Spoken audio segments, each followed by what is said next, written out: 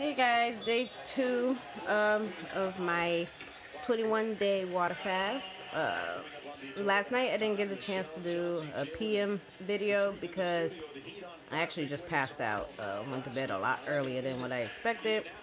And I'm feeling the same way tonight, so I know I will be going to sleep very soon. I never thought that just drinking a lot of water would improve your sleeping, but so far it has. So there's something positive about drinking more water in your life.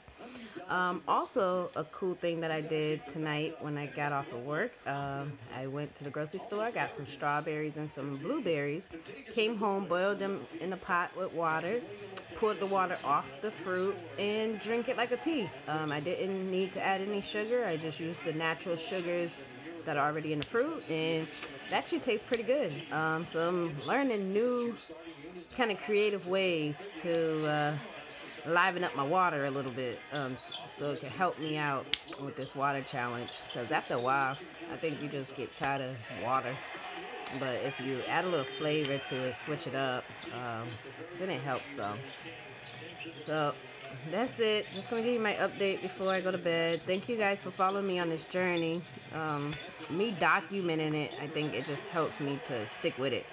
Because if I wasn't documenting it, then I'll be cheating by now. I would have licked somebody's chicken by now. But no, I'm going to do it. That way you guys can see firsthand what it takes and what the results are, and if it's even worth trying it yourself. But anyways, you all have a good night. Bye.